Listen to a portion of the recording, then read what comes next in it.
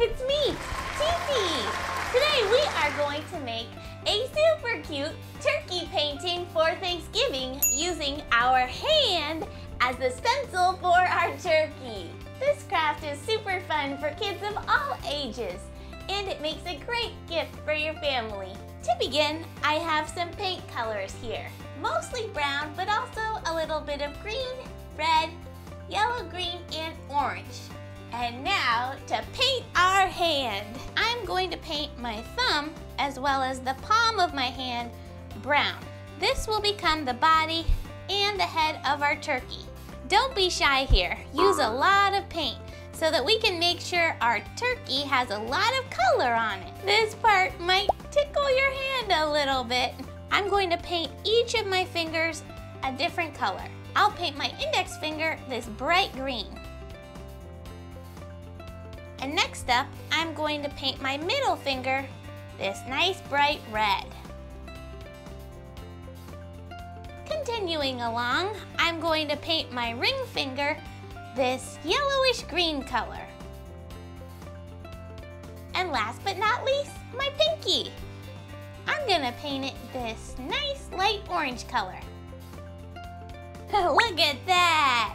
Now bring in your piece of paper. Carefully place your hand in the middle of the paper, keeping your fingers spread apart just like this. Press your hand down and hold it into place for a minute while you wiggle your fingers down using your other hand for support. This will help the paint transfer onto the paper. Don't forget to press your palm down firmly too.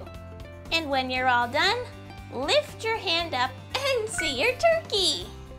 And now, let's take a break so you can go wash your hands before we continue on with our project. I think our turkey needs an eyeball. So for that, I have some craft glue and one googly eye. Place some glue onto the eyeball and apply it to the turkey's face. Now I'm gonna take a small clean brush and go back to my paint so that I can give the turkey a beak, a waddle, and some legs. Let's start with the beak. I'm gonna dip here into my orange paint and give my turkey a little beak right about here. Just paint a little triangle.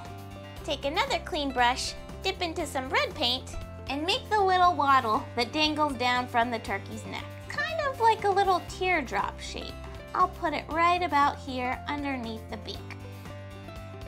And now continuing on with my red paint, I'm gonna make a couple little legs for my turkey. Let's put those at the bottom of the turkey. And now let's make some little bird feet for our turkey. Just a few little lines coming out from the bottom of the leg. Very cute. Let's take our red and make a little wing on our turkey. Just kind of a big, slightly curved triangle wherever you think the wing should go. Kind of in the middle of the body is a good rule of thumb for that. And there you have it, we're all done. Well, buddies, take a look at our super cool handprint turkey that we just made.